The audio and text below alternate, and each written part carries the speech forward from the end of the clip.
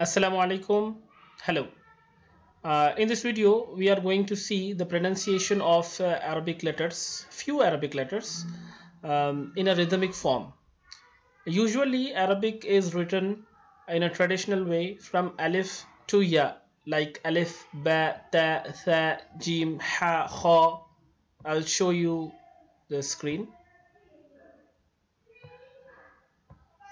like this.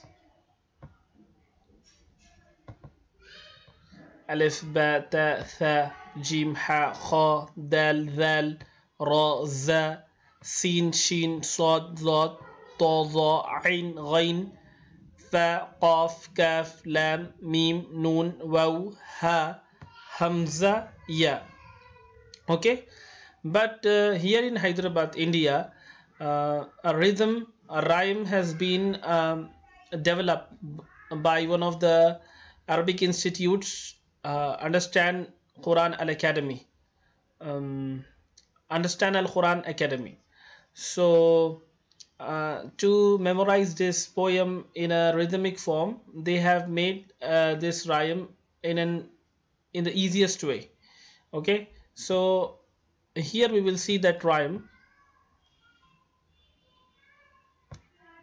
While pronouncing these letters in the rhyme, I'll pronounce it half, because this is the rule of this rhyme. Like ma, ba, wa, fa are from the lips. Okay, I'm not saying mim, ba, wow, fa. Ma, ba, wa, fa are from the lips. You need to follow the gestures also.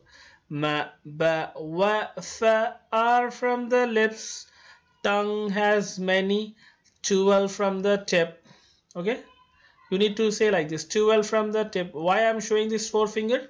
Because each finger has 3 boxes.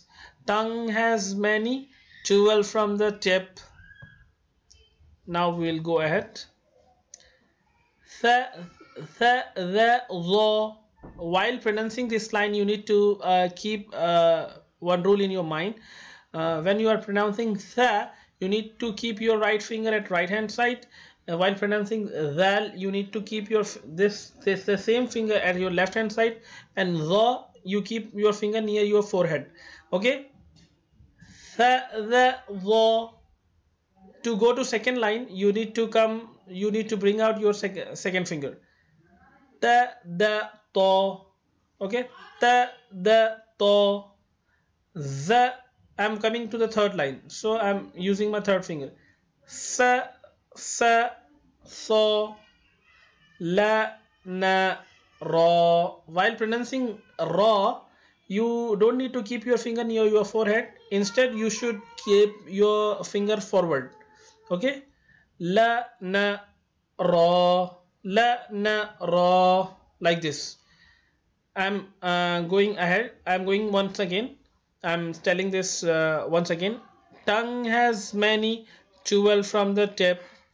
Tha, the, ta, da, to.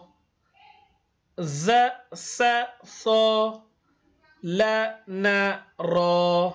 La, na, ra. Okay, I hope you have understood this.